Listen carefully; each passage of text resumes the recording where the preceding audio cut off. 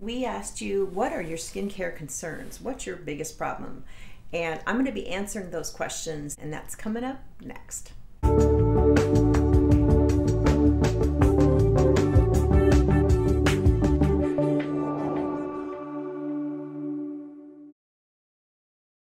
Welcome back. Christine Byer here, licensed esthetician for 21 years. And this channel is about your skincare journey. It's never one thing that makes your skin look better. It's a combination of things because we're all different and we all have different needs. So I was asking about those and I'm going to answer those now.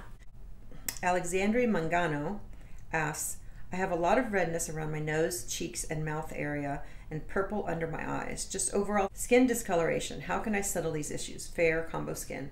Okay, so those are really two separate issues. When we have redness around here, it's usually from dilated capillaries. It happens over time, and it happens from doing our own extractions and having allergies, rubbing our noses, etc., etc. Sun can cause them. So cheeks and her mouth area, right?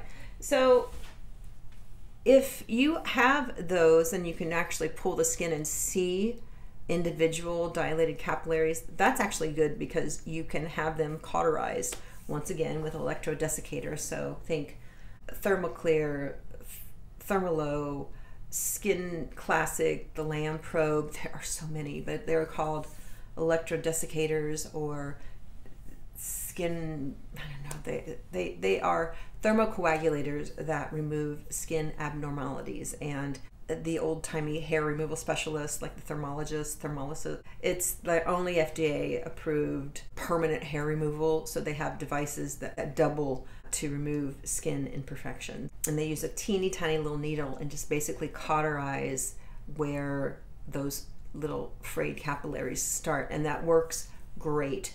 But you'll probably need to retreat in a couple years because they tend to reform. Now, you can use vitamin C and all sorts of products with red raspberry extract, vitamin C. These ingredients help strengthen the capillary walls. So definitely want a vitamin C in your routine.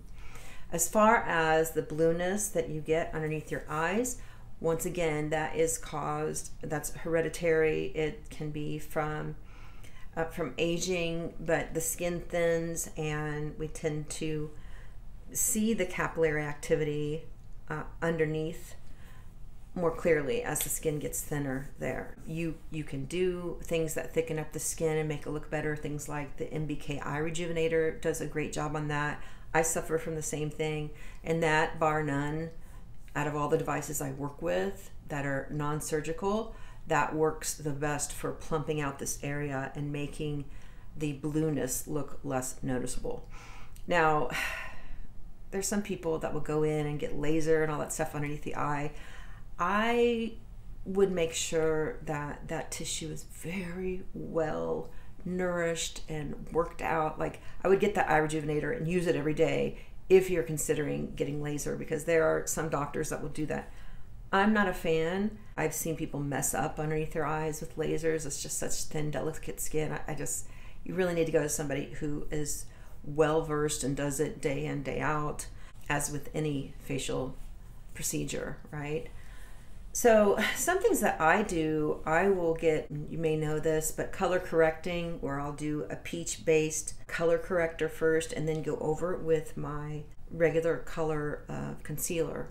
And so that helps cancel out the blue underneath the eyes. Everybody wants to get to this point where they're not wearing makeup, and I'm like, why? Makeup protects our face. Everybody looks better with some sort of tint on their face. You just do. So I happen to love makeup, and without makeup, I probably wouldn't even be in skincare, because I got into skincare because I loved makeup. Yeah, everybody wants to go without, but the truth is there are some really valuable tricks we can learn, and they're all on YouTube, about how to take that blue out from underneath your eyes with makeup. And like I said, you can use that eye rejuvenator that works like gangbusters. Will it work to a point that you just won't need under eye makeup? I don't know. I don't know if you would be happy with a 30% improvement and then go without makeup. I don't know. It's such a personal thing, but it does plump out that under eye area like no other device I've seen.